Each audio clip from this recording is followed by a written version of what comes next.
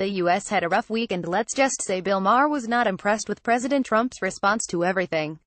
The Real-Time host immediately went after the president in his monologue Friday, criticizing him for his embarrassing behavior down in Puerto Rico. "I'm glad you're in a good mood. Let's get right to the disasters," he said to start his show. "Right, I mean Puerto Rico, Las Vegas, Donald Trump. We had a rough week and he does not make it better. You know, you've heard that term, first responders. He's got a new thing, worst responder. It took Trump 2 weeks to finally visit the devastated island." Maher offered a theory as to why it took Trump so long. He said he would have come earlier, except his hairdresser told him it was too dangerous. He joked. He lands on the island like Ponce de Leon, and you know the natives immediately said, "Can we have the hurricane back?"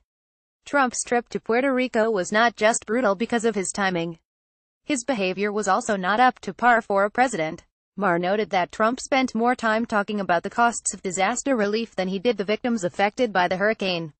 Then he says, "It's not a real catastrophe like Katrina," Maher quipped, and they said, "Well, you're not a real president like Obama."